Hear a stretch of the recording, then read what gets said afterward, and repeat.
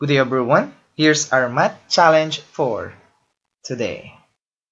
And here's our question.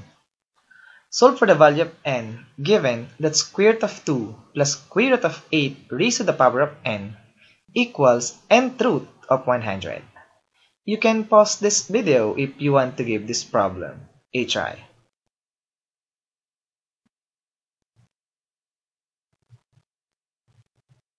Now, let's answer this question together. Our goal here is to solve for the real value of n. Now, we have square root of 2 plus square root of 8 raised to n equals the nth root of 100. How are we going to answer this kind of question?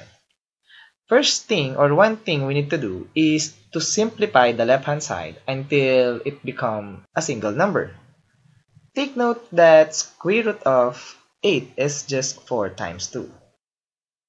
And let's have some laws of radicals. If we have square root of a times b, it is equivalent to square root of a times square root of b. Therefore, square root of 4 times 2 can be written as square root of 4 times square root of 2. And now, square root of 4, we know this is just 2. Now we have square root of 2 plus 2 times square root of 2. Since they are now similar, we can combine them. So square root of 2 plus 2 times square root of 2 is just 3 times square root of 2. Now, on the right side, we have nth root of 100. This can be written as 100 raised to the power of 1 over n. Now, 3 times square root of 2, let's simplify this because 3 is square root of 9. Now, let's use again this identity.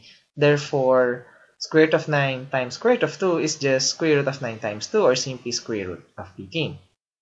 Now, square root of 18 is just 18 raised to 1/2.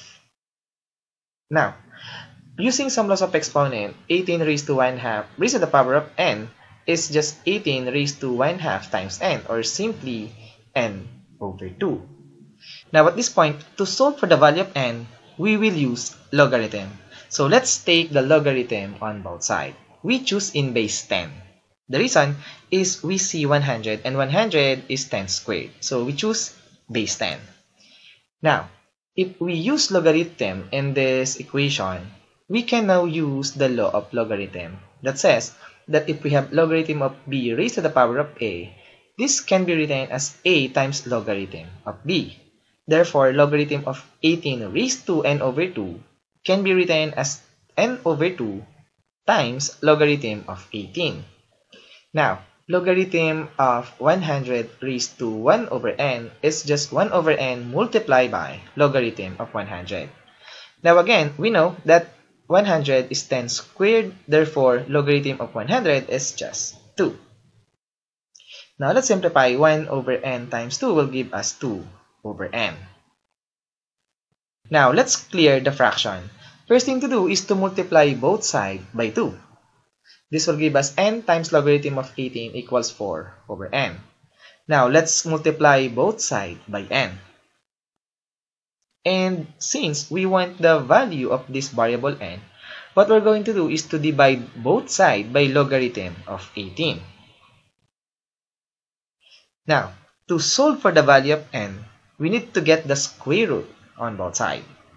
And take note, when we use square root and we have n squared on the either of the side, left or right hand side, take note that we have two possible values here. We have a positive and a negative.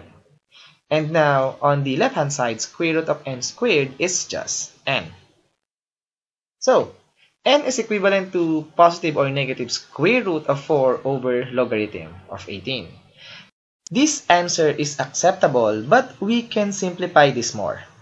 Take note that this 4 is a perfect square.